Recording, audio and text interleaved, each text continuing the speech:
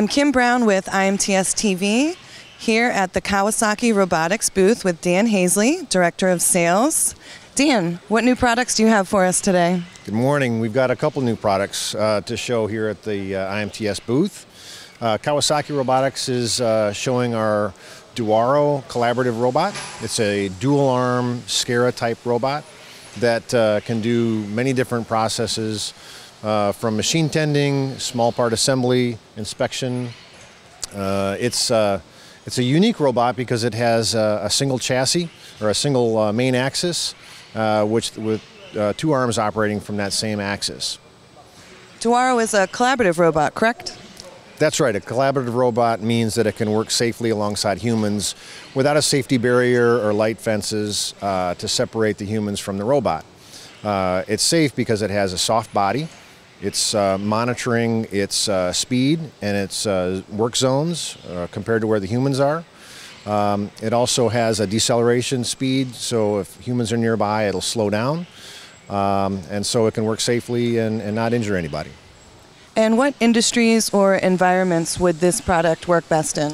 Well, it's a very versatile robot, so it can work across a wide variety of manufacturing processes. The duAro is specifically designed for small part assembly, machine tending, inspection.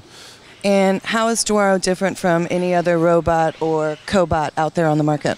Well, the duAro is unique because it operates from a single main axis. It has two arms, which gives it a lot of value for our customers. They basically get two robots for the price of one.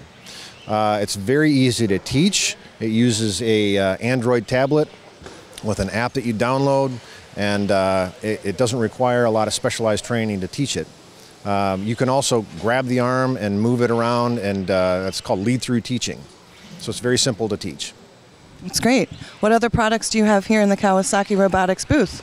Well, we're really excited today because we're introducing our brand new 7-kilogram high-speed robot called the RS-07. It's the highest speed in its class and also features the smallest robot controller also in its class. And why a high-speed robot? Why so fast? Well, that's a great question because a lot of robot decisions are made based on the return on investment, and return on investment means speed. So if you're going faster, you're making more parts, you're increasing your productivity, and that means more value for the customer. Great. Any other products here? We have our RS-10 that's doing a machine tending application, and we're also showing one of our large spot welding robots called the BX200. Great. Thank you so much, Dan.